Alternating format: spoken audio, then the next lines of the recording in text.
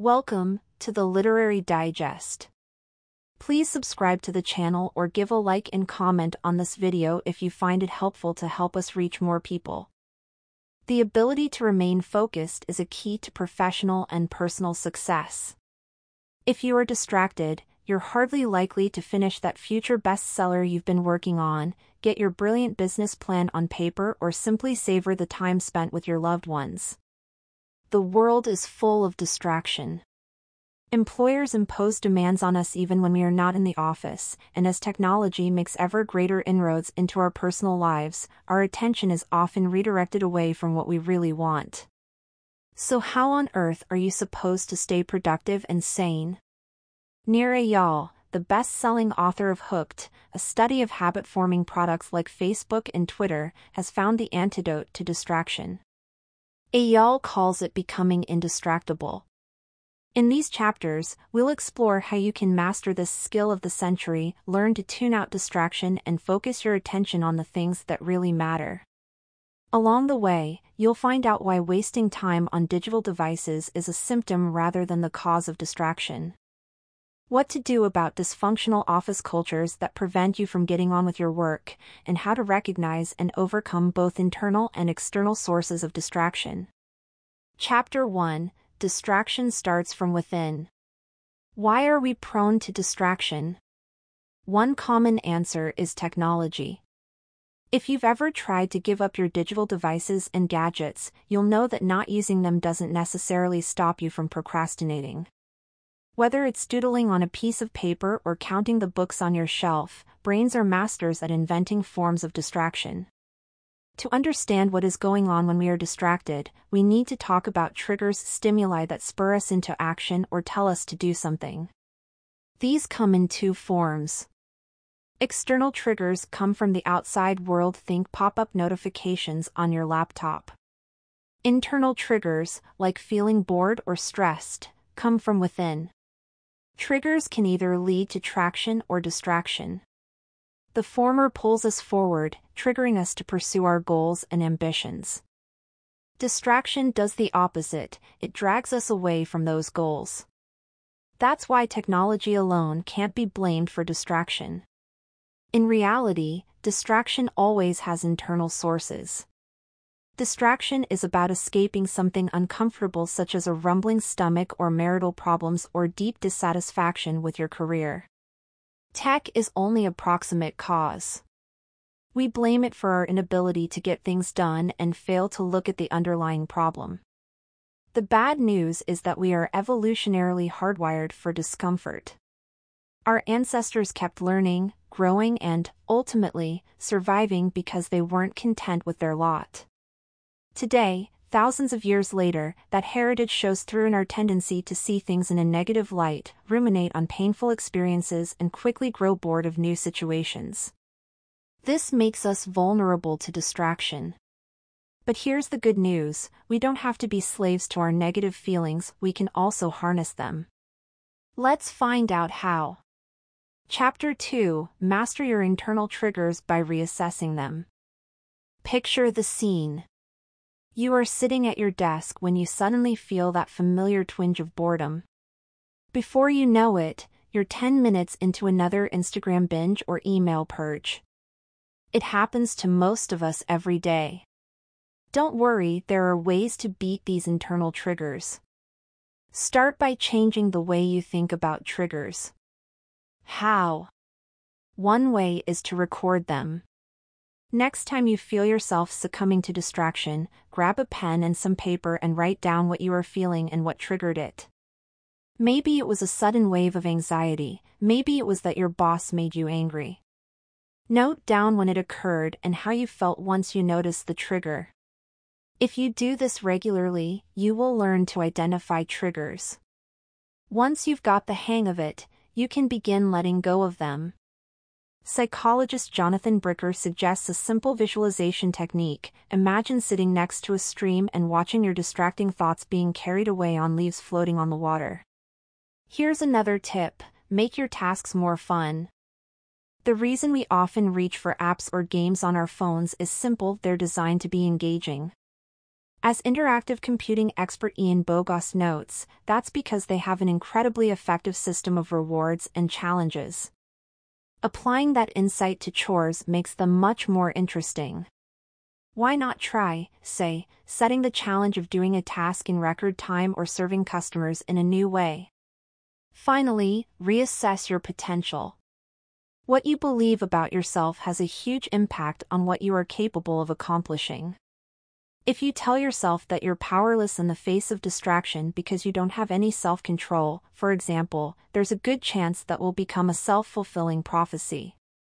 The trick to boosting your self-belief is to practice self-compassion. When you hear that critical inner voice telling you that you are lazy or distractible, try talking to yourself in the same way you would talk to a good friend. Do that and you'll remind yourself that you really do have the power to overcome distraction. Chapter 3: Safeguard time each week for yourself, your relationships and your work. If you don't know what you're striving toward, it's impossible to tell what distraction is actually preventing you from achieving. That is why it's so important to have a plan. The key to effective planning is time boxing, or setting aside specific slots in your weekly schedule for the completion of particular tasks. Now, this doesn't always guarantee that you will actually hit your targets. Some things, after all, are beyond your control. If you're not feeling tired come your planned bedtime, you'll likely struggle to sleep on schedule. If you're low on inspiration one morning, you won't write 5,000 words of your book that day. What time boxing does guarantee is a framework which makes success possible. Put differently, if you're not in control of your time, you may not accomplish what you planned. What does time boxing look like in practice? Well, as strange as it might sound, creating time slots for your work isn't the best place to start. The first thing you will need is to plan quality time for yourself. The reasoning behind this is straightforward. If you are not taking care of yourself, everything else from your work to your marriage will suffer. This means you will want to kick things off by setting aside enough time for sit-down meals, a good night's sleep, and your hobbies. The second round of time boxing is all about your relationships. Here, you are essentially taking care of the parts of your life that provide intimacy and a sense of connection, the things that center you. And because relationships are so important, it's vital to bring them to the fore rather than give the people you love the time that's left over. So go ahead and line up a monthly date with your partner, a bi-monthly get-together with your friends, and an hour or two a day to play with your kids. And that brings us to work. You might not have the luxury of setting your own working hours, but that doesn't mean you can't control how you use your time at the office. You could set aside 2 hours for concentrated solo work in the morning, and time box another late afternoon slot for dealing with emails. Share that plan with your colleagues to ensure you won't be distracted when you need to focus. Chapter 4: Safeguard your focus by cutting back office distractions and emails. So far we have looked at beating internal triggers to get the most traction in our daily lives. In this chapter, we will zoom out and show you how to manage the multitude of external triggers in the world around you. Like coders who hack software, you'll break the code and rewrite it to your own advantage. This can be surprisingly simple. Take an example from the aviation industry. In the 1980s, countries began creating new regulations that explicitly forbade cabin crews and other staff from distracting pilots during takeoff and landing, the most dangerous parts of a flight. That is a useful cue to follow in your own workplace. Like takeoffs and landings, there are parts of your day that are more important than others. During those stretches, you need to be fully focused on the task at hand. In other words, you need to be indistractable. Whether it's a colored card you place on your desk or a special hat, the author's wife's solution, the key is to make your current status visible to the people around you. So tell your colleagues about your symbol and give them a chance to support you on your journey toward indistractability. Emails are another common source of distraction. Today, the average office worker receives around 100 separate messages a day. They are incredibly habit-forming because they provide something called variable rewards or, in everyday language, surprises. Because you never know what will show up in your inbox, you're motivated to keep checking it. Sorting your emails into two separate piles is an effective way of breaking that habit. Take it from the author. He places emails requiring a response that day into a folder marked Today. Messages which only require a reply that week go into a second folder. He deals with the first set that same day and time boxes a weekly slot to work through the second set. The result: fewer emails demanding your attention every day. Chapter 5: Meetings, chats, news feeds and clunky home screens can all be hacked back. Emails aren't the only distraction in the workplace. Pointless meetings that lead nowhere often devour even more of your precious time. Luckily, there's an easy way of fixing this common office issue. The secret is organization. All it takes is a policy stating meetings can only go ahead once the person calling the gathering has circulated a detailed agenda and a brief digest showing what steps they have taken to solve the problem. This raises the cost of preparation and reduces the likelihood of colleagues scheduling unnecessary sit-downs. The same principle can be applied to incessant group chats on Slack or Basecamp. Simply inform your coworkers that you'd like to prevent these getting out of hand and distracting you from your work and arrange a specific time of day for catching up with chats. Online articles and news feeds are just as distracting as meetings and team collaboration software. If you find them getting in the way of your goals, you can take a leaf out of the author's book. Rather than trying to keep up with the latest news during office hours, Eyal saves interesting articles on his phone using the Pocket app. He then uses that app's text-to-speech function to listen to the articles when he goes for a walk.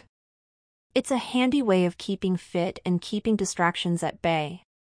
Then there are apps like Audiobook, which replaces your Facebook feed with a news feed featuring your to-do list. DFTube meanwhile removes YouTube's suggested videos and ads to help you use the site more mindfully. Talking of technical fixes, it's well worth taking a moment to arrange your phone and desktop.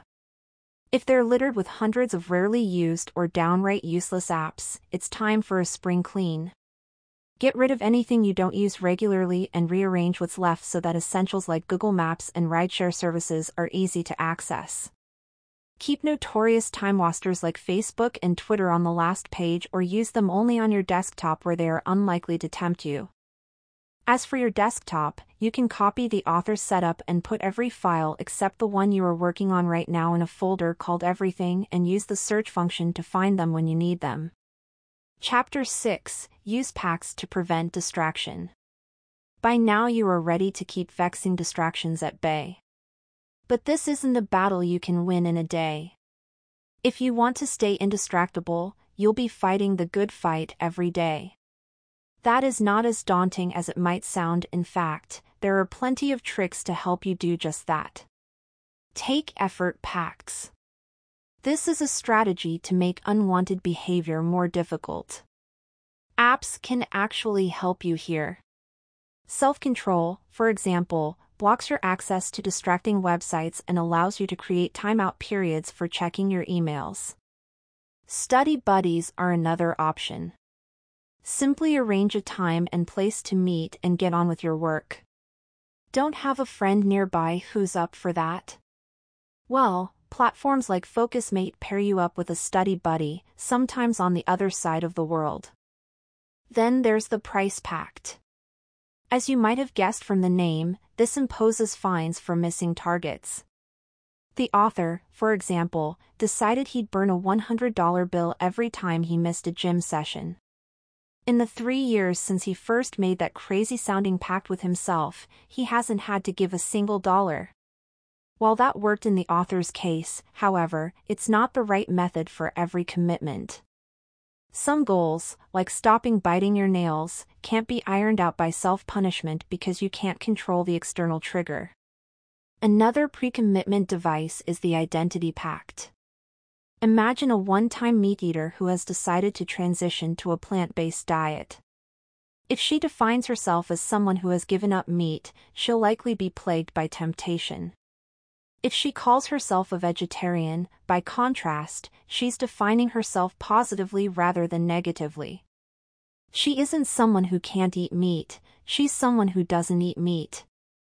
The identity pact is all about committing to living up to a positive image of your future self. That also works when it comes to beating distraction.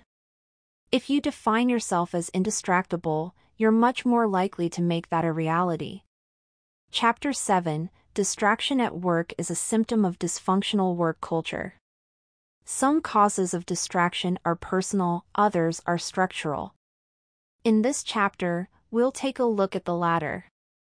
It's time to talk about dysfunctional work cultures. Here's the problem in a nutshell: if your company is ineffectively organized and run, your attempts to become indistractable will be hampered at every turn. One of the most common symptoms of workplace dysfunctionality is the way work increasingly eats into employees' free time. In the age of smartphones and near-limitless connectivity, more and more companies expect their workers to be on call and answer work emails and inquiries around the clock. Resist doing that and you may find yourself out of a job.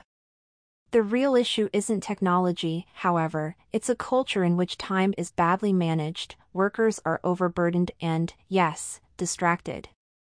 So what can you do to improve such situations? The answer is to create a platform for employees to voice their concerns safely. Without that, there's little chance they will ever exercise greater control over their work lives. The key word here is safety. If they feel like they will be punished for expressing their opinions, chances are they will keep quiet. Leaders have a special duty to foster that sense of safety, and they can do that when they lead by example, admit their fallibility, and regularly ask the folks they are managing for feedback. This creates an atmosphere of learning and a culture in which people take risks because they are not scared of failing. Slack might be responsible for distracting innumerable employees around the world with its group chat software, but the company itself offers a great model of a functional workplace culture in action. It has a dedicated feedback channel allowing employees to share their thoughts on company life. There's even a channel called #BeefTweets which lets workers vent some steam at management. More importantly, managers respond to feedback, using the eyes emoji to signal that they've seen a complaint and an emoji to indicate that it's been resolved. It's a small touch, but it goes a long way toward giving workers a sense of control. Chapter 8: To raise indistractable kids, we need to understand the root causes of why they get distracted. What's up with kids these days? They spend all their time glued to a screen rather than enjoying the great outdoors with their friends like we used to, right? Wrong. Let's look at it from a different, and less idealized, point of view and ask ourselves why they're so dependent on digital devices. As human behavior researchers Richard Ryan and Edward Deci show, over-reliance on technological stimuli is a pretty good indicator of psychological undernourishment. Like us, kids need 3 things to flourish: autonomy, the ability to make uncoerced decisions; competence, the ability to learn and improve; and relatedness, the ability to relate meaningfully to others. Sadly, lots of youngsters aren't getting those things in their offline lives. At school, they are stifled by rules. At home, they bear the burden of their parents' expectations and risk being labeled failures if they don't do well on standardized tests which fail to stimulate their imaginations.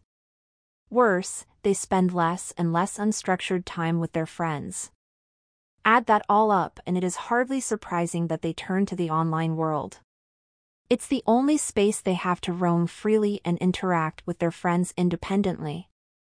And that brings us full circle. If you want your kids to kick their digital distractions, you need to make sure you're giving them the psychological nutrients they need to grow.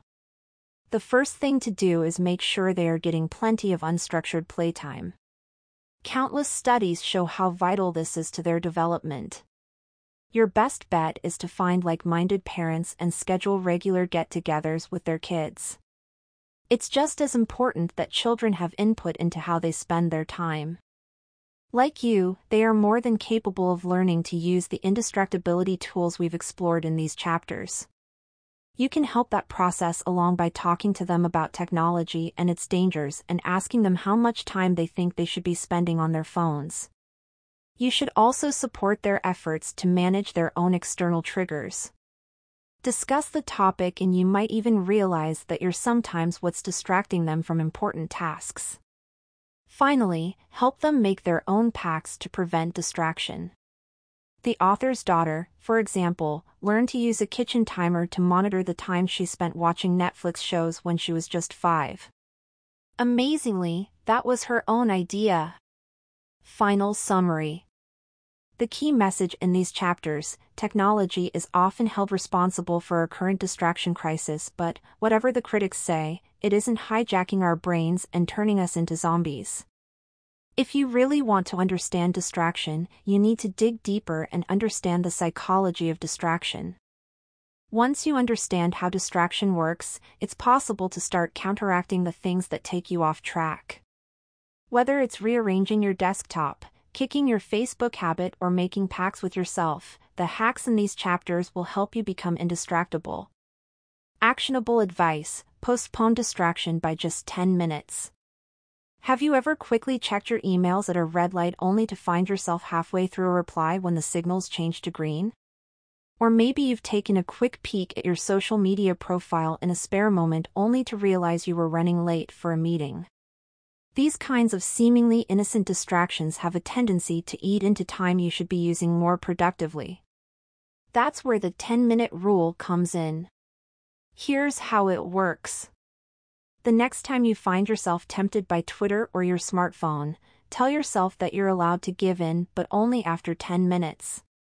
Chances are, once that time is up, you'll be immersed in your work and won't even notice.